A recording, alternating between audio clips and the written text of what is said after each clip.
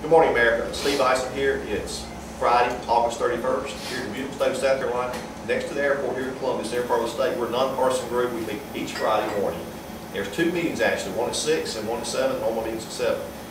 Now, Jerry Marcum's with us, and he has a few words. Last week he was here to make a presentation, and we had a few little glitches technically, but we got straightened out this week. So, Jerry, good to be with you this week.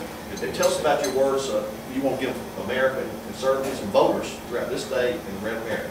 Yes, sir. Thank you. I came here today with a true concern for the United States of America. You know, with the mass uncertainty and the mistrust that we have today, it is easy to be uneasy about all the things, all the trends that are taking place right before our very eyes. Our country is changing for the worse. We are gradually becoming a third world country. Wasn't it a fellow patriot that said, this is a government of the people, for the people? Well, those are the people I want to talk to today.